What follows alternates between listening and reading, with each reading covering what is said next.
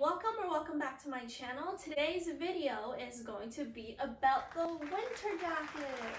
If you didn't know, I live in Toronto, Canada, and it is one of the worst places to be in during the winter time.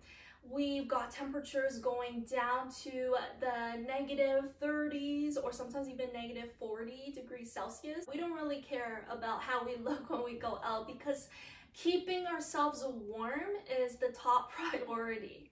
Otherwise, you're going to die. Today, I want to show you some winter jacket and coat options, which I think are suitable for the Canadian winter. They are ordered from the least warm to the most warm. In my opinion, they all look extremely good, so you don't want to miss out. So the first jacket I recommend is this one over here, which I got from Banana Republic this year actually. So it has some leather details all around. The overall material is like the teddy kind of fur coat texture. I don't normally have a lot of short coats because back when I was a commuter, I like to have things longer, so at least part of my legs would be kept warm. And then I would have slightly higher boots to protect my legs. This is one of the trendier pieces I own because it's got these leather detailings and the teddy coat material. It's really cute. It looks good with a skirt and knee-high boots, which I tried on in my previous video. And pair it with jeans, it will also look really nice. Here is the second coat. This is the best decision I've ever made. Honestly, it's like my most favorite coat ever. It's something that I have always wanted because it is like this dark camel color. It's oversized and it goes all the way past the knees. I love the feel of this. It looks so carefree and so cool. I love that there is a drop shoulder detailing to this. It has this bubble sleeve detailing over here. It's not a completely straight sleeve on both sides, and there's only one button over here. I don't really care about that because I just like to wrap my coat around like this. The only thing I have to warn you about this coat is that it is very oversized. I got the small size online, and then when I tried it on at home, it was way too big. And I got the extra small. It came recently, and even the extra small is pretty oversized. So try to size down when you get this jacket. This one comes in several colors. There's a light gray, there's a dark gray, there is a cream color, I believe, but I will put the link down below and you can go check it out. And it's just so nice. I like how it goes past my knee, almost to my ankle, so then even if I wore a skirt or if I wear just jeans, I won't be cold. If you are a commuter, then this coat would be really good because it will keep the lower part of your legs warm. Since this coat is oversized, you can wear thick sweaters on the inside without looking overly bulky and without feeling like you can't move your arms around. The next jacket down in warmth is my old Canada Goose jacket, which holds a special place in my heart because I had this for 7 years, I think. I got it in first year university. Actually, my mom got it for me because I was, like I said, I was a commuter. I had to take a bus. I had to take like a 30-minute bus ride to the subway station every day, and then I had to take another like an hour subway ride to my school. I went to the University of Toronto, and if you've been to the downtown campus, you'll know that the campus is massive. It spans across so many roads and so many streets downtown. It's like literally like the Vatican City of Toronto.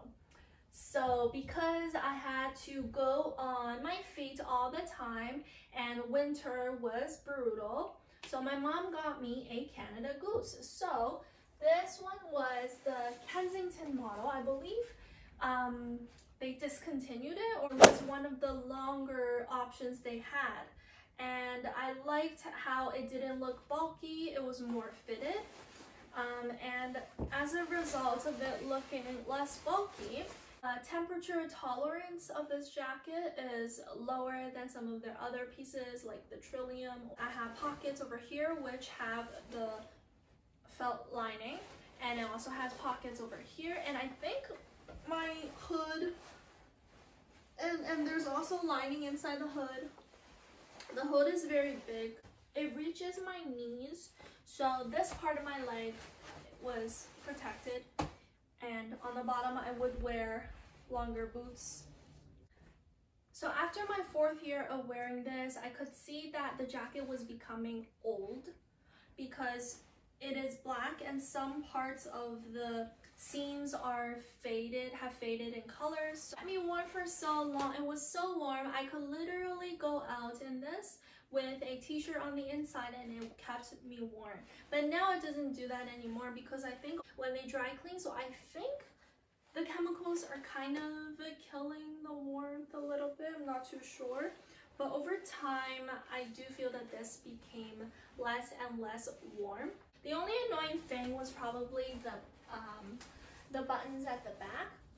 I always keep them unbuttoned because when I sit down, I could at least split them so that I don't sit on the buttons and hurt my bum. I really wore it 5 years straight, every single day during the winter time. And for it to still be like this without any rips, any major rips, it's very nice quality. The next jacket I want to show you is this puffer jacket over here from Aritzia. I guess it's one of the ancestors of the super puff series that Aritzia is really known for these days. I got it as a gift because my Canada Goose was starting to look really dated and old, and it wasn't keeping me warm anymore. So I got this one and I really like it a lot. The warmth of this is the same as this jacket here when I just got it.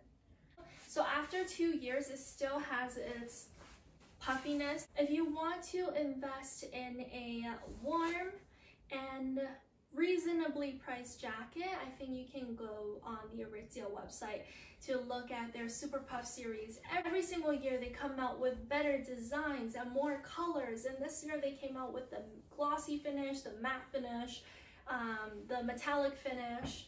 So many finishes for the same kind of concept, and I love it. They got them in the short style, in the medium style, in the longer style. There are so many great options, and all of them are truly wonderful options to keep yourself warm during the winter time. This one is going to retire, and this one, although it's warm, it doesn't have a hood. So I got this one here, which is my ultimate go-to for the coldest winter days in Toronto. And learning from the first jacket, I decided to get a gray one so that the wear and tear is not as obvious. That one faded, but that one, some parts faded into gray and maybe even white, but if this one were to fade in color, you wouldn't really be able to tell. And this time I didn't go for the more stylish and slim fits anymore. This time I got their most classic style, which is the Trillium Parka.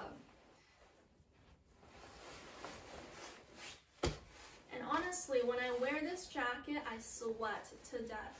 Huge pockets, 2 huge pockets on the front, and then there's also these boot pockets over here.